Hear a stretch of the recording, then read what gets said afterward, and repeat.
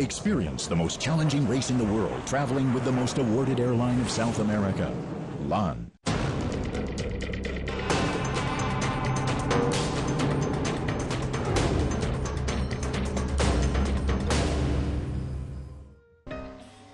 The Dakar has visited so many places over the years.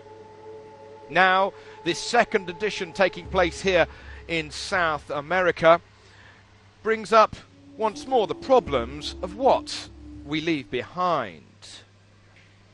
It's all very well seeing the glitz and the glamour and the sexy shots that we regularly see during the broadcasts, but what about clearing up after the whole operation?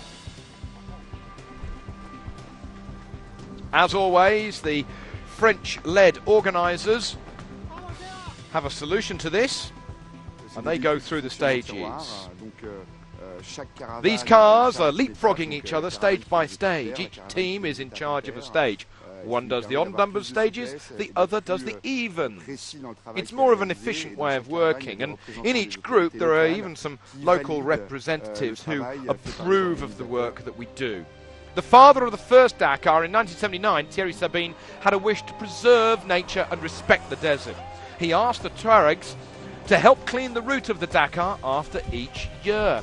This they did, even discovering wrecks that had maybe been there many years earlier.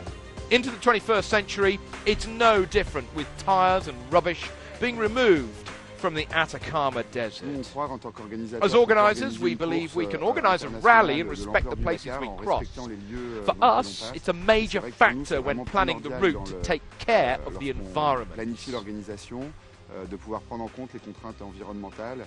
The Dakar is a truly Herculean event. It's still in operation way after the front runners have gone through. It's not just the spin doctors in operation, but a serious considered clean-up to make sure the Dakar is able to return in the future.